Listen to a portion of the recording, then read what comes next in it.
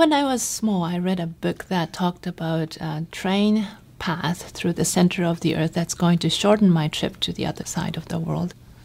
And you see science fiction movies and novels where people talk about going down to the deep Earth. So it's just impossible to get down to some deep Earth. And in fact, the deepest hole we've drilled so far, and it's a small hole, is about 12 kilometers depth.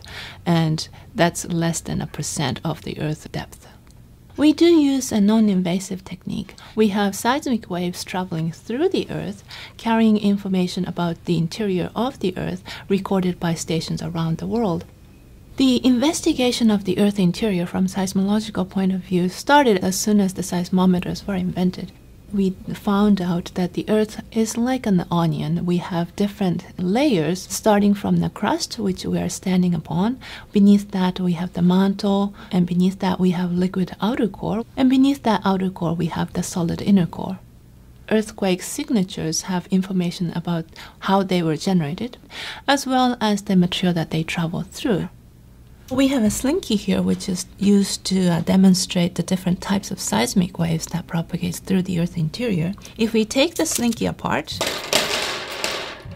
we can first generate the compressional waves. The compressional waves are the type of energy that propagates through the material as compression and dilatation. So if I push on one end, you can see that there's something that goes from this end to that end and comes back.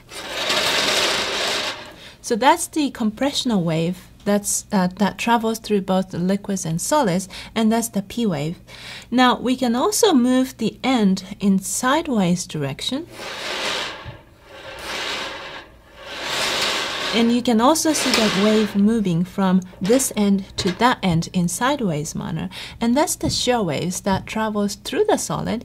But within the liquid, if you move on one end, there's nothing that would stop, that would make it come back to its original position. And that's why shear waves do not travel through liquids. S waves travel through the mantle directly from earthquake to the station.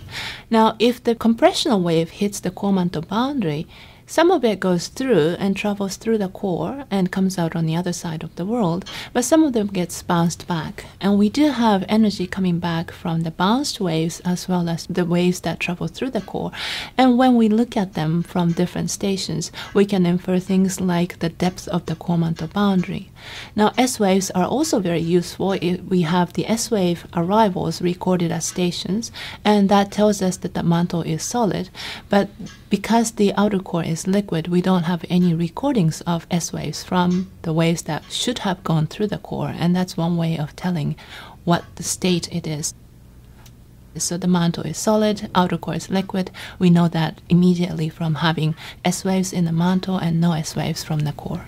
All of these are recorded at stations as ground motions, and we are taking all that information from various phases or seismic waves traveling through the Earth to decipher the image of the Earth interior.